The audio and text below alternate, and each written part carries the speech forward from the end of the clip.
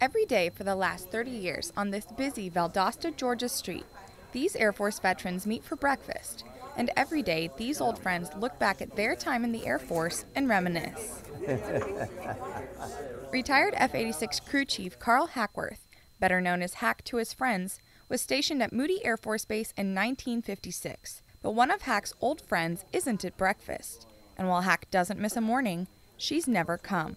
In fact, they haven't seen each other in over 35 years, but she's been getting ready for their reunion. And nobody is happier than Hack. This reunion means a lot to Hack, to see his old friend looking so good after so long. But what's his favorite memory about this plane? I had one memory getting hit by lightning on the thing.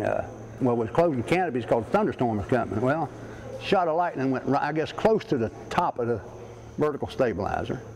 And it whammed me. I went to my knees. And although he worked on several aircraft during his time in the Air Force, the Sabre will always have a special place in his heart. Some of the guys I worked with, we had some laughs now.